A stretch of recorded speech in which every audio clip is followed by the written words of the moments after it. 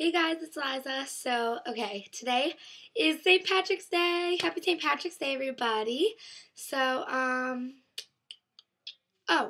okay, I'm just gonna show you what I wore today, and, I also noticed that I forgot to put the pictures, in my last video in the fun St. Patrick's Day look, so I'm really sorry about that.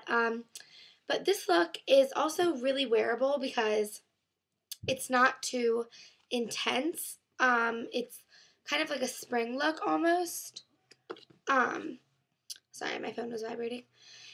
Okay, so for makeup, on my lid, I did Brulee and a little bit of polished ivory pigment. And in the crease, a super light green from my Coastal Scents 88 matte palette. And then I used that same green play, which you can't see because webcam sucks.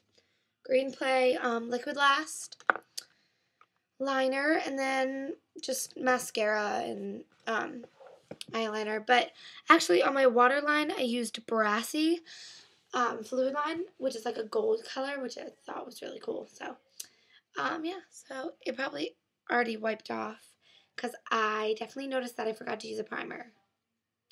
Yeah. So, okay, let me show you what I wore. So I just wore this t-shirt from Foxborough Tavern. It's just like a I don't know, just like a sports tee almost. But I wore it because it's green and it's got the shamrock. And then I paired that with my favorite pair of jeans. They're It jeans from Nordstrom. And then I also wore this because on the back it says Wicked Irish, which I thought was really cute. You guys can see that. So yeah, that's what I wore. What else? What else? I just let my hair be curly after I got in the shower. Except I had this part, like, pinned back. So it looked like that. Okay, so the pictures from that look, because I forgot to put them, will be right here.